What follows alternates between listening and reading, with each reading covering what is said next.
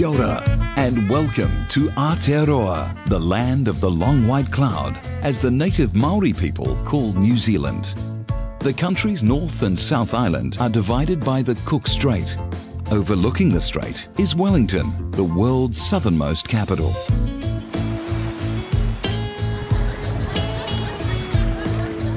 Trendy Wellington is dubbed the capital of cool. It's as if the fresh ocean winds bring in waves of creativity. Home to less than 500,000 people, Wellington isn't New Zealand's most populous city, but it is the country's political, cultural and culinary capital. Clinging to the forested mountain slopes that spill out into the harbour is the compact city centre. Imaginative street art, vintage shops, a hip cafe culture, incredible scenery, splendid museums, and a touch of tradition make Wellington a breath of fresh air. The locals are just as passionate about rugby union as about drinking coffee or locally brewed beer on the waterfront. Vital to the unique flavour of this eclectic urban mix is the cultural heritage of the Maori people. Te Papa, the beloved National Museum, shows how these brave seafarers made their mark in this precious land between the mountains and the sea. Telling the story of New Zealand is like turning the pages of a mystical book about a faraway land. It's a tale about discovery, ocean currents and starry heavens, and wooden boats navigating along the Ring of Fire. First came the fearless Maori people, who cultivated the country, then the Dutch, who gave it its current name, and eventually the British, who laid claim to the land. Learn more about their navigational techniques in the Carter Observatory.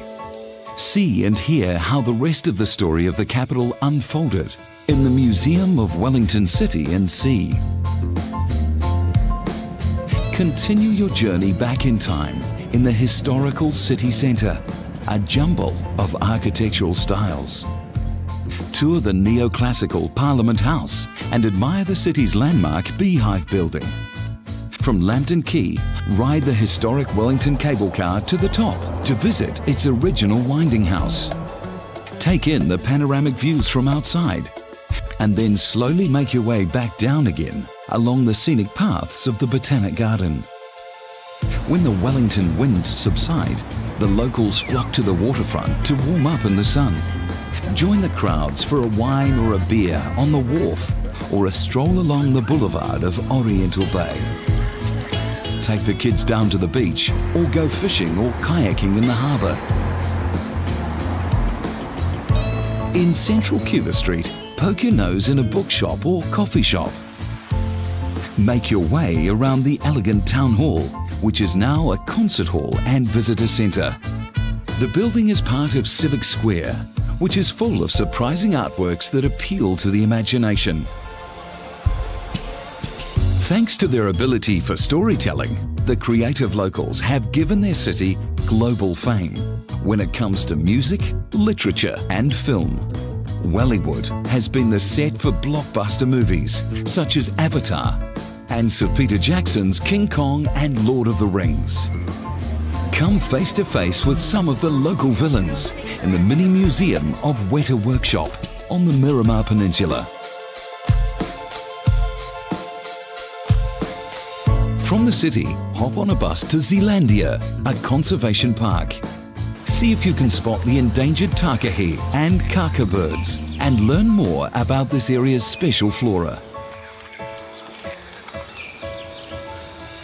End your day with fine dining, followed by a night out in a cosy downtown bar or theatre. Journey south to experience Wellington's legendary hospitality, clean air and quality of life. Whichever page you turn in New Zealand's distant capital, you'll discover that magic and adventure is just around the corner.